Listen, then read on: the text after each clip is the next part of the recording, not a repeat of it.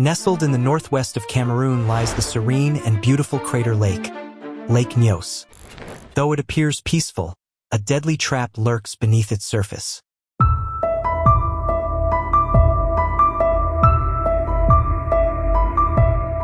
"39 years ago, in just a matter of minutes, this lake claimed the lives of 1,746 people, over 3,500 livestock, countless wild animals, and even insects. Today, we delve into the details of that horrifying day.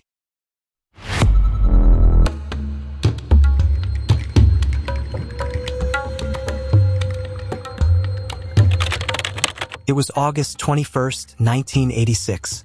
In this agriculture and livestock-dependent Cameroonian village, residents were resting after a long day's work.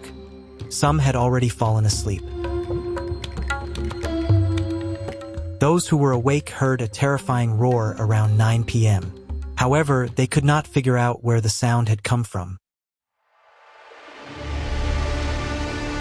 The next morning, those who were fortunate enough to wake up discovered an eerie silence all around them.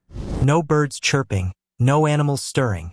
Everything felt hauntingly calm.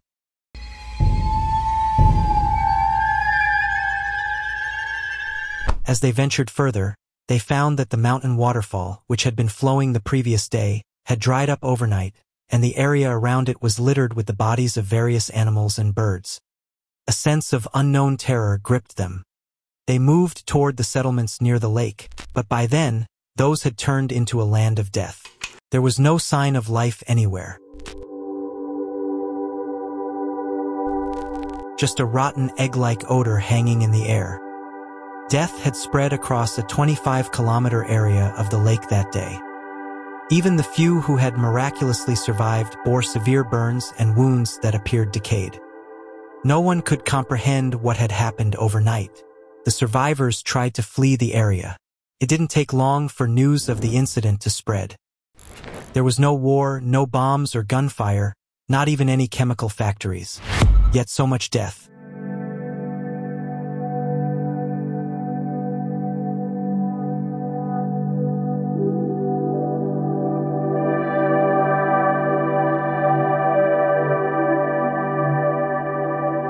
The military and medical teams rushed to investigate, and their findings uncovered the true mystery. Lake Nyos was formed in a volcanic crater, and carbon dioxide was being produced from the crater.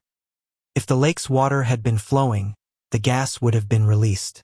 However, since the lake water was stagnant, carbon dioxide had been accumulating there for a long time. Suddenly, that accumulated carbon dioxide exploded and spread all around.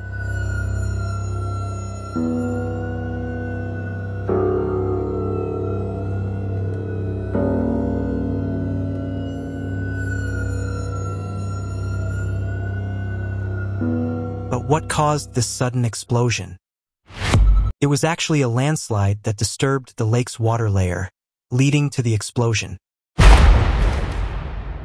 As a result of the explosion, the toxic gas spread within a 25-kilometer radius in just 20 seconds, leaving no chance for anyone to escape.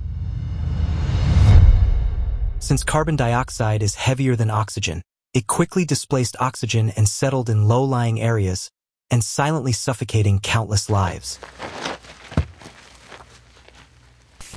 Those who were in relatively higher areas were the ones who survived. Later, degassing pipes were installed in the lake to remove the remaining carbon dioxide from beneath. Such gas accumulation incidents are not limited to Lake Nyos. Similar occurrences have been found in several other lakes in Africa. In 2005, evidence of gas accumulation was discovered in Lake Kivu in the Democratic Republic of Congo. This could also cause a disaster in the future. However, studies have shown that such events occur approximately once every 1,000 years. Scientists are still conducting research to ensure that no lake becomes a silent weapon of death in the future.